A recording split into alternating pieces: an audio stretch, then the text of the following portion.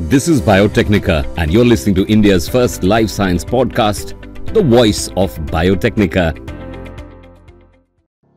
There is a saying that all good fruits will turn bad, which stands apt for nanotechnology. Though nanoparticles have wide usage, their small size and unique physicochemical properties impose potential risks to human health and the environment during its manufacture, use and disposal. Hello everyone, myself Dr. Violet, and today I am going to enlighten you about the perils of nanoscience. Beware, nanoparticles can be a double-edged sword. Before we go into details of it, first let us understand what is nanotechnology.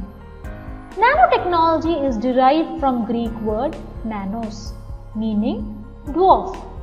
Renowned physicist Richard P. Feynman was the first to talk about nanoscience in his speech to the American Physical Society. The term nanotechnology was next introduced by Norio Taniguchi in 1974. Nanoscience comprises the study of structures and materials on the scale of nanometers. Nanoscience gave birth to an era of nanotechnology which uses nanoparticles. Imagine you take a large rock and determine its mass and surface area to volume ratio. Now you take a hammer and start smashing the rock. What happens? The accumulated mass of the resulting smaller pieces still remains the same, but the surface area to volume ratio increases. Now smash all of those small pieces into tiny pieces.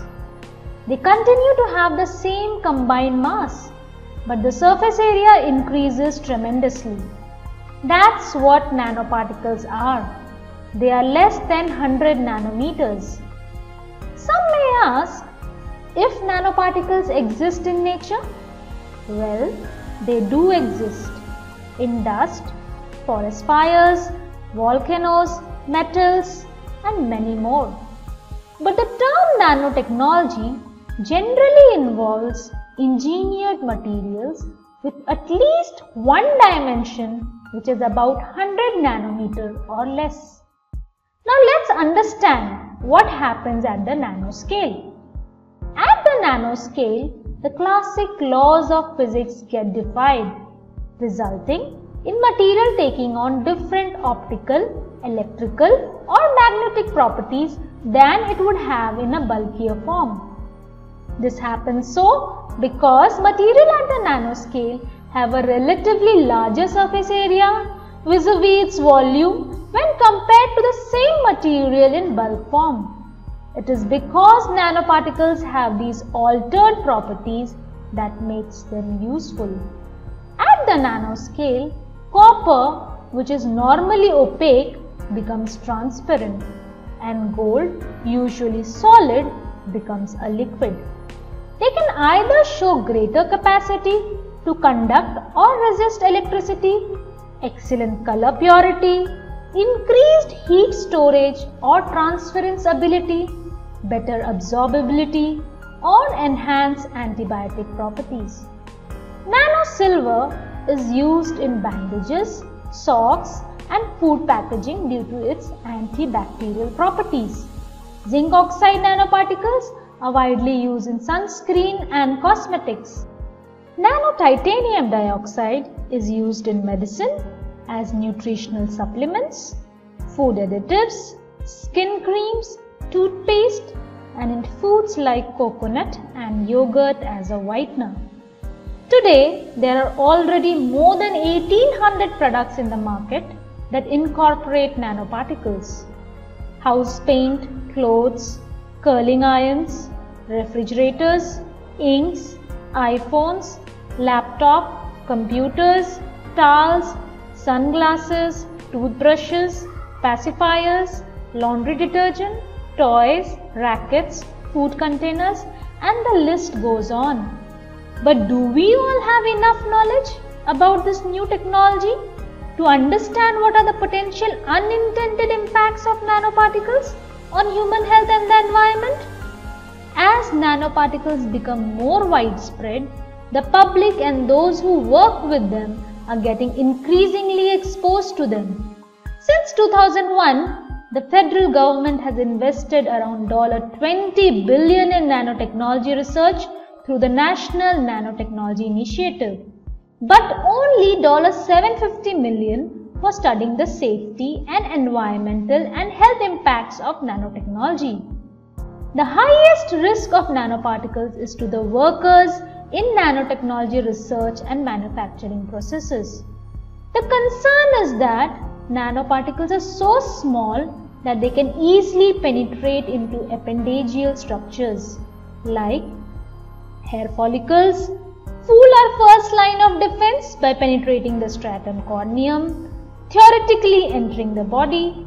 Dr. Dralos, founder of Dermatology Consulting Services, US, cites the example of titanium dioxide and zinc oxide. These are minerals from rocks which are grounded to a small particle size for topical sunscreens. Sunscreens use nanoparticles of zinc oxide and titanium oxide, which are small enough so applying sunscreen does not make the skin look white. But these nanoparticles can penetrate the skin or even enter the water bodies when it gets washed from the body, thus becoming a threat to aquatic life. Nanoparticles have been known to interact with the cells, tissues and organs of the biological systems, as they have a greater potential to move across the whole organism compared to bulk materials. Due to their size, nanoparticles can be inhaled, ingested and absorbed through the skin and eyes. Once inside the body, nanoparticles get accumulated in their target organs, which can lead to cytotoxicity or genotoxicity. Nanoparticles can also trigger the release of chemical molecules, which further generates an immunological response.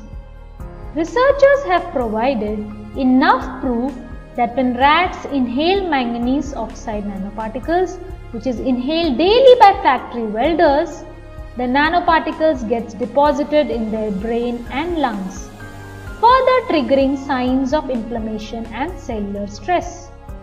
When titanium dioxide nanoparticles were tested on hairless mice, as it is commonly used to block sun rays without the white pastiness, nanoparticles induce skin aging. When titanium dioxide nanoparticles were mixed into the drinking water of mice for 2 years, scientists observed that the mice had significant DNA and chromosomal damage. Various studies have been conducted, and on the basis of the study, varied conclusions have been drawn, which states that nanoparticles in sunscreen cause DNA damage in skin cell. Nanotubes are toxic on prolonged use. Gold nanoparticles pass along the placenta from mother to fetus. They have shown to be toxic to macrophages, epithelial cells, fibroblasts, and mitochondria. Carbon nanotubes, which have high thermal and electrical conductivity, stiffness, strength, and toughness, when introduced into the stomachs of mice, behaved like asbestos, leading to inflammation and lesions. Nanoparticles can cross the blood-brain barrier, enter the blood or the central nervous system with immense potential to directly affect cardiac and cerebral functions.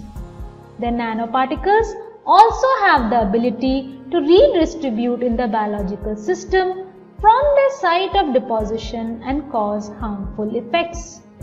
Iron oxide nanoparticles have been used in medicines, for drug delivery and in diagnostic fields. Iron oxide nanoparticles remain in cell organelles like endosomes, lysosomes, then get released into cytoplasm after decomposing and thus increases the cellular iron pool. Magnetic iron oxide nanoparticles have been observed to accumulate in the liver, spleen, lungs and brain after inhalation, showing its ability to cross the blood-brain barrier. Studies showed that these nanoparticles exert their toxic effect in the form of cell lysis, inflammation and disrupting the blood coagulation system. Silica nanoparticles have profound usage in drug delivery systems. It acts as an easily functionalized drug carrier. Though previously nanosilica was thought as a highly biocompatible material in drug delivery systems, but according to recent reports, nanoparticles of silica cause the generation of reactive oxygen species and subsequently leading to oxidative stress. Due to the continuous use of nanoparticles, it is inevitable that engineered nanoparticles will gradually be released into the environment through intentional releases as well as unintentional releases such as atmospheric emissions and solid or liquid waste from production units. In addition, nanoparticles in paints, fabrics and personal and healthcare products, including sunscreens and cosmetics, enter the environment proportional to the use as they get washed off. The emitted nanoparticles will ultimately deposit on land and water surface. Nanoparticles which reach the land have the potential to contaminate soil and migrate further into surface and groundwaters. Particles in solid waste, wastewater effluents, direct discharges or accidental spillages can be transported to aquatic systems by wind or rainwater runoff.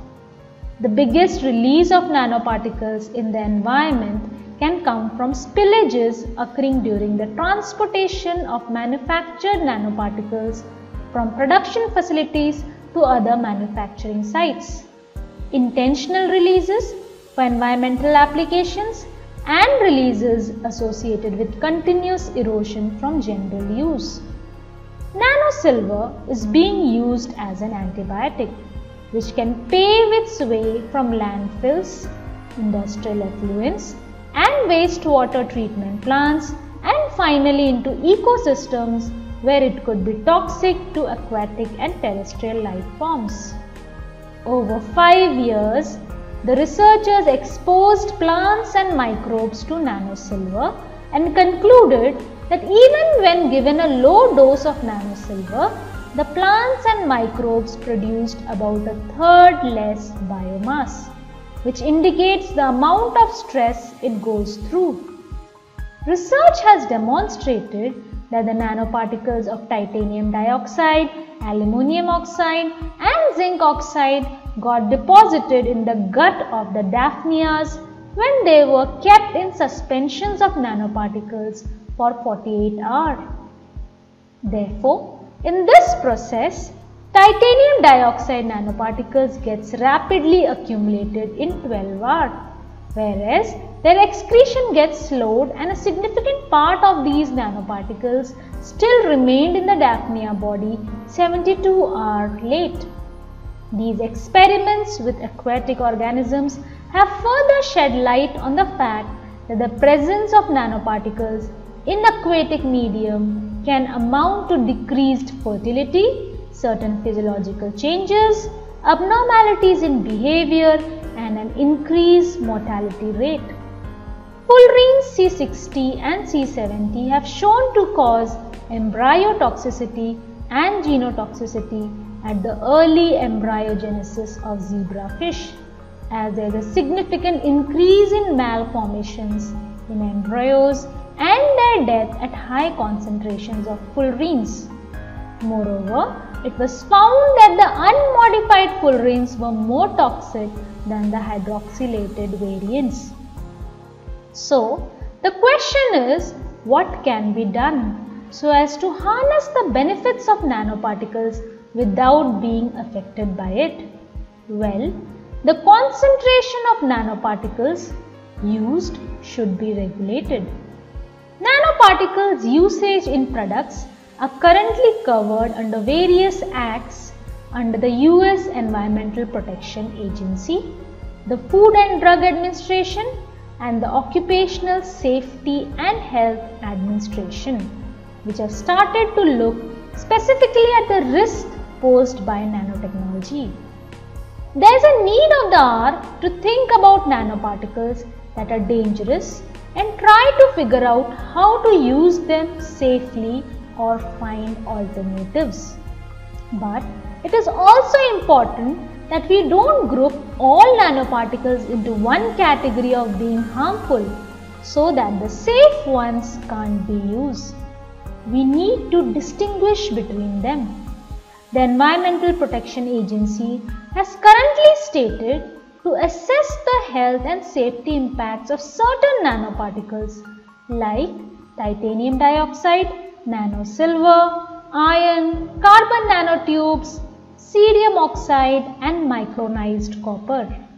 FDA has issued several guidance documents discussing the use of nanotechnology or nanoparticles in FDA regulated products. In April 2012, the FDA had advised that companies using nanoparticles in food additives or packaging were to consult with the FDA and demonstrate that their products are safe before selling them. Cosmetics companies using nanoparticles were urged to do additional safety testing, though no final guidance has been issued as of yet. Now, biotechnicans, what is your call on it? Don't you feel that proper regulations should be laid down for using nanoparticles in optimum concentrations without affecting the human health and environment? Do share your views on nanotechnology. Thank you for listening and stay tuned for more questions and discussions on the platform of Voice of Biotecnika. Thank you. Should you have any questions, please comment below. Do not forget to subscribe to Biotechnika's YouTube channel and hit the bell icon to stay up to date with latest in BT sector.